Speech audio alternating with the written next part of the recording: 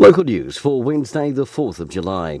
Federated Farmers has a new board member as a result of elections held during last week's national conference in Wellington.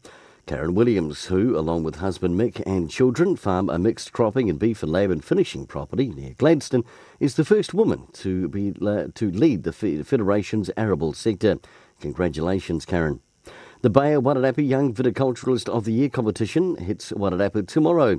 The annual competition tests the skills and knowledge of young viticulturalists under the age of 30, with the winner going on to represent the region in the national final being held next month.